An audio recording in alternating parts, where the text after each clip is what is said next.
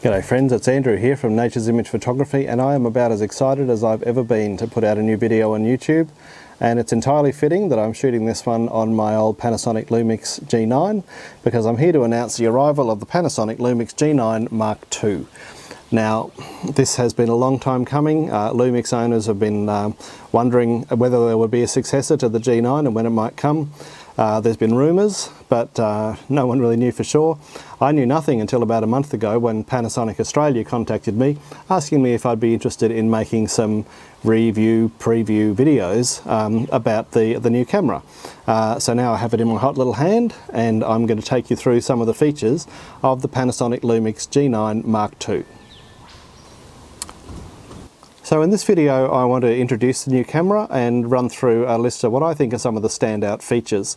As time goes by down the track, I intend to produce a few individual videos looking in more detail at some of those particular features. So if you're new to my channel, be sure to subscribe because there'll be more content coming on the Panasonic Lumix G9 Mark II. And if you really learn something of value from the videos I'm putting out, you can always thank me with a coffee, and I'll put a link to that in the information below. Now, when it comes to reviews, I think that the people who follow my channel know I'm not a particularly technical reviewer. There are other people out there who are far more qualified than me to talk about the science and the technicalities behind a new release like this. And Panasonic will have on board some videographers who will look at some more of the video functions of the camera. I'm very much a stills photographer. I mostly do landscapes, wildlife and a little bit of portrait photography. So I'll be bringing that point of view to my reviews of the camera. And what I want to do now is go through some of the really exciting features that I think are going to make this one of the best, probably the best, Micro Four Thirds camera the world's ever seen.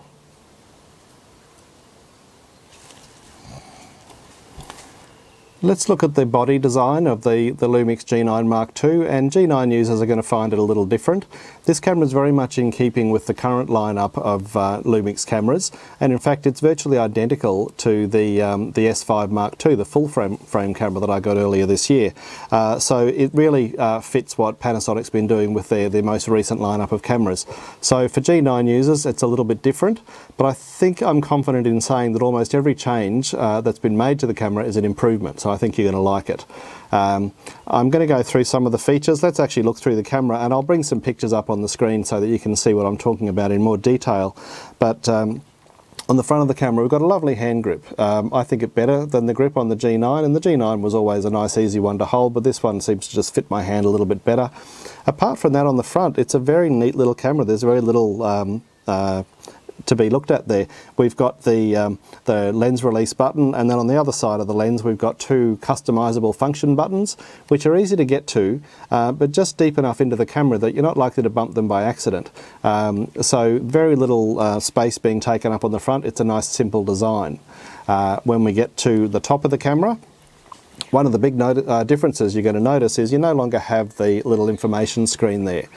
Some people might miss that. I don't really. I probably hardly ever used it, to be honest. But what that's done is freed up a little bit of space so they can spread things out a little bit. On the G9 you had the mode dial and the release mode dial both sort of sandwiched together on the same point here. But now you've got your release mode dial on the left and you've got your exposure mode dial on the right, and that just makes things a little bit easier to access, and I think it's a neater design. Your on-off buttons in a different spot. Your front control wheel is on top at the front instead of just at the front here. You got the back control wheel in pretty much the same place. Your white balance, ISO and exposure compensation buttons are exactly where they were before, and the ISO button still has two little knobs on it, which makes it easy to find with your finger, so it's easy to make adjustments to the ISO while looking through the viewfinder. And then you've got your red video button, and it's sort of neatly spaced between all the others so you're not likely to bump it by accident. There are some cameras where you go to take a photograph and you accidentally start shooting video by mistake. That's not going to happen with this camera because they've separated the photo and the video button nicely. So it's a nice easy design and easy to navigate. Turn the camera around and you'll be happy to know that we still have that lovely articulated screen that we had before. it's so handy, and if you haven't had a fully articulated screen, you've got no idea how useful they can be. This screen's higher resolution than what we had on the G9, which will mean you'll get better previews and reviews of your photographs for framing up and for reviewing pictures. So you've got a higher resolution screen, but apart from that, it's just as handy and functional as it was before. Now for the rest of what's on the back, I'm going to put a picture up here because I can't do this and talk to you at the same time. It's a nice easy layout. On the left, I'll just go from left to right. You've got your review button, your LVF, which is about switching the view from the viewfinder to the rear screen. Then to the right of the viewfinder, you've got the autofocus control, and you've got two in one here. You've got a little lever that turns a wheel to choose between single autofocus, continuous autofocus and manual focus, and then inside that wheel there's a little button that you use to choose your autofocus area mode. It's a nice, neat, simple design, and again it's very easy to find without even taking your eye away from the viewfinder.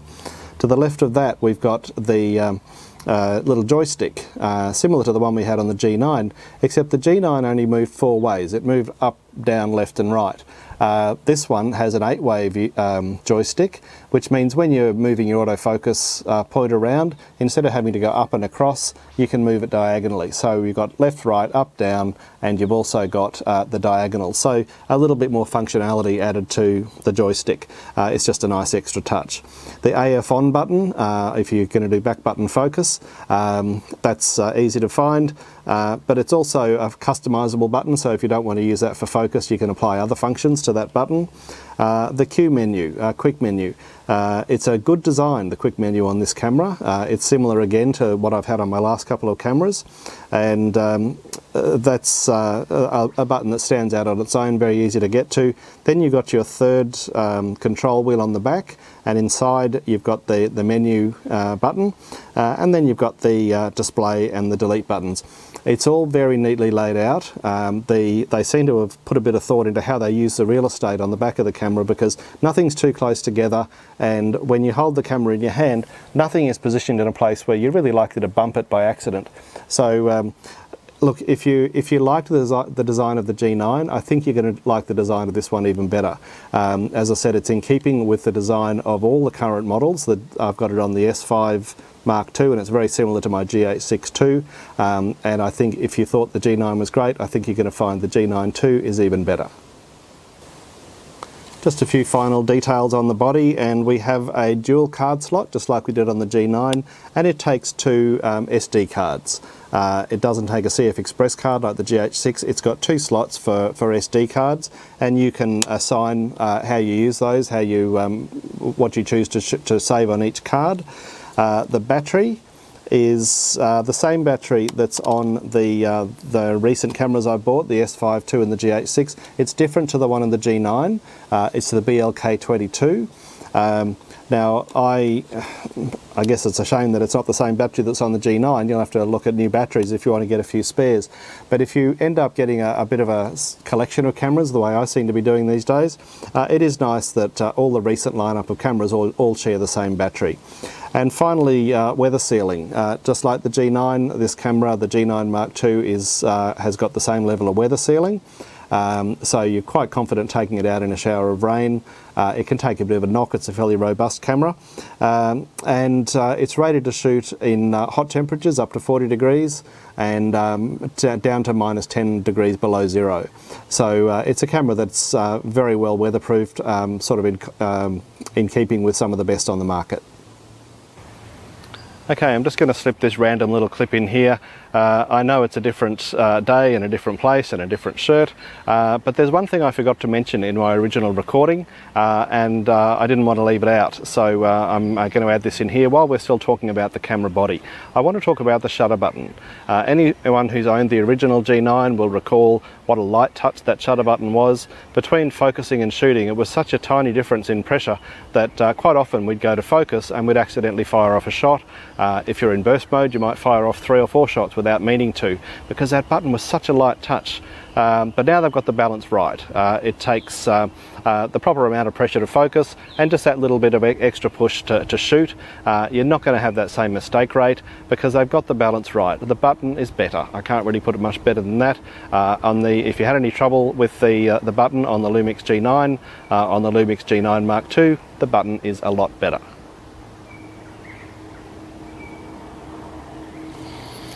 Now let's look at one of the big headline upgrades to the G9 Mark II, and that's the sensor. This is one that a lot of people are going to want to know about. So the Lumix G9 Mark II has a 25 megapixel dual gain sensor. That means greater resolution than what we had before, and also better dynamic range. 25 megapixels is a 25% increase on what we had on the G9, which was 20, and that spells greater detail.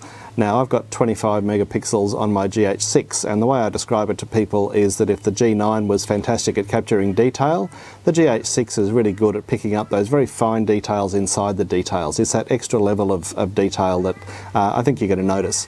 And the dual gain sensor increases the dynamic range. You get a dynamic range boost. And this is, let's say it's the latest evolution in Panasonic Lumix sensor technology, because the GH6 has a dynamic range boost, but it only kicks in at 800 ISO and above, so only in the higher ISO ranges.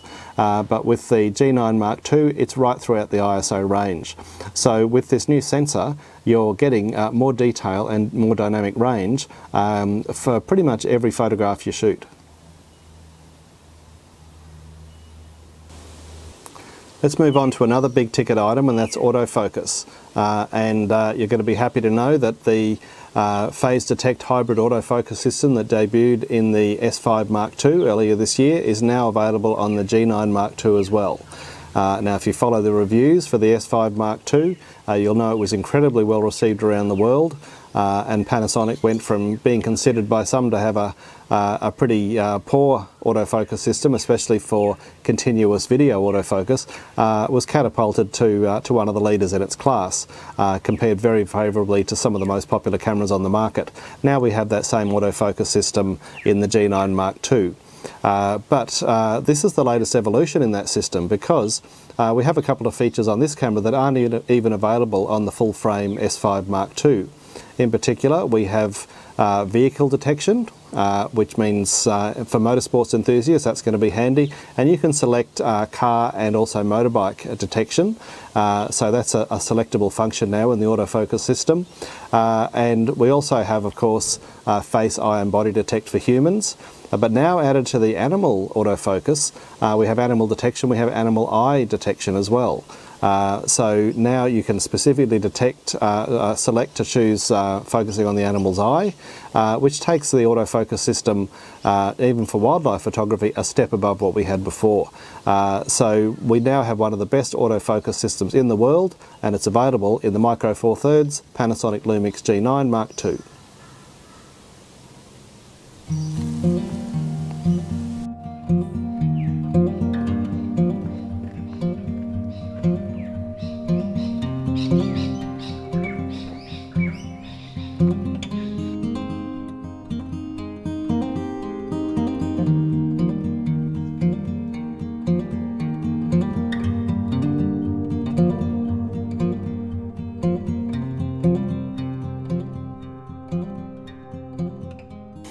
Now let's look at image stabilisation, and once again the G9 offers the dual stabilisation, where a stabilised lens and body work together with compatible lenses, and on the G9 that gave us up to 6.5 stops of stabilisation.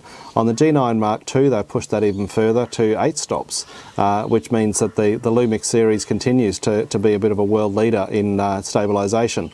Now, to be more specific, I'm told by Panasonic that up to about 60mm, so on my Panasonic Leica 12 to 60mm lens, up to 60mm, I can expect about 8 stops of image stabilisation. If I go to 140mm, which is 280mm in full frame terms, then it can drop back to about 7.5 stops. Still extremely healthy. 7.5 stops is brilliant. So I have shot a bit of video already where I've turned the stabilizer on and off, and you can see a massive difference. It means, I believe, that Lumix continues to lead the world in terms of image stabilization, giving you really steady shots for video and for stills.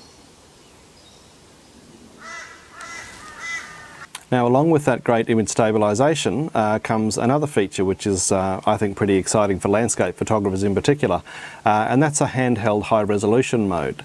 Now, high resolution's been around for a while, the G9 has it, and you press the button once, the camera takes 8 photos and it merges them into one very high resolution file. Now, on the G9, that produced an 80 megapixel file, and you had to use a tripod to do it. On the G9 Mark II, it produces a 100 megapixel file, which is massive, and that means you can produce very, very large prints if printing is your thing. But even if you don't produce the larger photos, it increases the level of detail and sharpness in a photograph. It increases your dynamic range, so overall image quality and sharpness and detail are improved. And on the G9 Mark II, you can do it handheld, thanks to that very, very powerful image stabilizer. And to me, that's a bit of a game changer, because if you're like me, quite often you get out of the car without your tripod because you don't think you're going to use it, and then a big moment comes along, you want the high resolution mode, and on the G9 you couldn't do it without the tripod. Now you can do it handheld, and I think that's a fantastic feature, and it's going to be very much appreciated by landscape photographers, architecture photographers, people like that. Really, really large, high quality files, and you can save them as RAW or JPEG.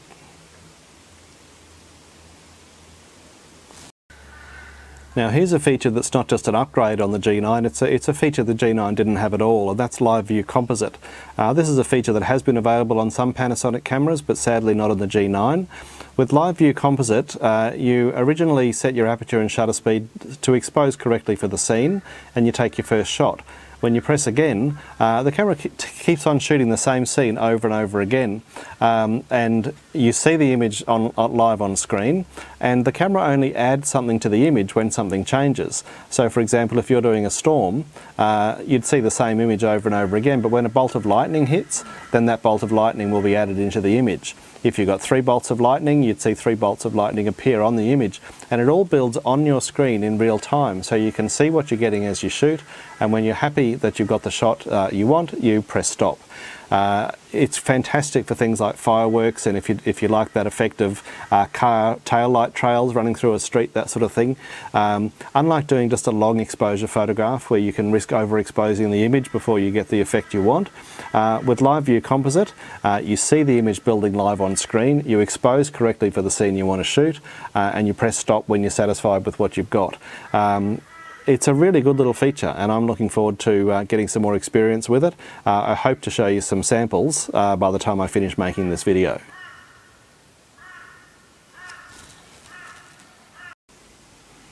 Now here's one for the action photographers, if you do a lot of sports or wildlife action photography. Let's look at the burst rates. The G9 Mark II can shoot at up to 14 frames per second using the mechanical shutter. That's with autofocus single. If you go to autofocus continuous, that'll drop back to about 10 frames per second. When you go to electronic shutter, you can shoot up to 75 frames a second, which is massive. And when you go to autofocus continuous, that'll drop back to about 60 frames a second. Now 60 frames a second is more than healthy, and it's a big improvement on the G9, which had a pretty fast frame rate in electronic shutter when you used AFS. But if you used autofocus continuous, it dropped back to 20 frames a second. So now we've got autofocus continuous shooting up to 60 frames a second using the Lumix G9 Mark II. Just like the original G9, the G9 Mark II, in addition to having a super high speed rate, also has a super high speed pre-burst option. Now this is a function where when you half press to focus, the camera starts taking photos right away. And it keeps on taking photos until you fully press, and when you do fully press, it saves everything you shoot plus a certain amount of shots from before you press the button. So even when you miss the moment, chances are the camera's going to capture it. Now the G9 had a pre-burst of only 0.4 of a second, so almost half a second.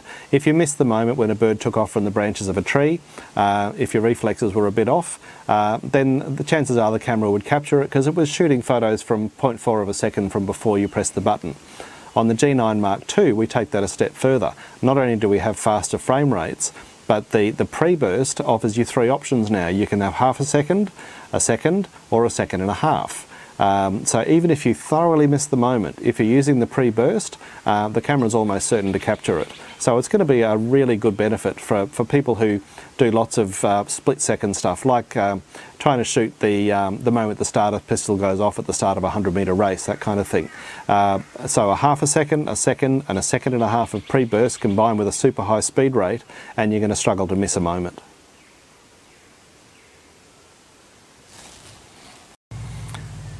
So that takes us through some of the real headline features of the Panasonic Lumix G9 Mark II. I do just want to say a couple of words about the user-friendliness of the camera for people who are really used to the G9 and are worried they might have trouble adjusting to the G9 Mark II. First of all, the menu's a little different, but it's better. It's the menu they've been using in all their more recent release cameras, and it's very familiar to what you've had before. It's just a little better organised. It divides things up into sort of chapters and sub-chapters, and it's well organised and easier to navigate than what we had before. So it's not exactly what you've seen before, but it's very similar, and in fact I think it's quite a lot better. And finally, I want to talk about customisation. The G9 was one of the most customisable cameras on the market, and the G9 Mark II continues in that tradition. Honestly, you can put almost anything you want, almost anywhere you want it. For example, when I shoot in manual mode, I like to have my shutter speed at the back and the aperture, my shutter speed at the front and my aperture at the back. But by default the camera comes the other way around, so you normally have the aperture at the front and the shutter speed at the back. You can just reverse that. You've got 2 customizable buttons at the front here. There are dozens of features you can add to those 2 buttons, so you can make them do whatever you want them to do. You can change the quick menu around to suit the way you want it. In short, you can make this camera work exactly to suit your needs. So like the G9, with the G9 Mark II, they have continued in the tradition of producing one of the most customisable and most user-friendly cameras on the market. Okay, I think that's about it for my initial look at the Panasonic Lumix G9 Mark II. I really want to thank Panasonic Australia for giving me the opportunity to get my hands on this before release, and for the people who've been holding on to their G9s for years waiting for a successor, I hope you're as excited about this camera as I am. I really think it's going to be something special. Over the next week or so before release, I plan to give this camera a thorough workout, and I'm going to try to produce a few more videos to look at some of these functions in a bit more detail. So like I said at the start, be sure to subscribe if you haven't already, because there is more content coming your way on the Panasonic Lumix G9 Mark II. I'm Andrew Goodall, this is Nature's Image Photography. Thanks for watching.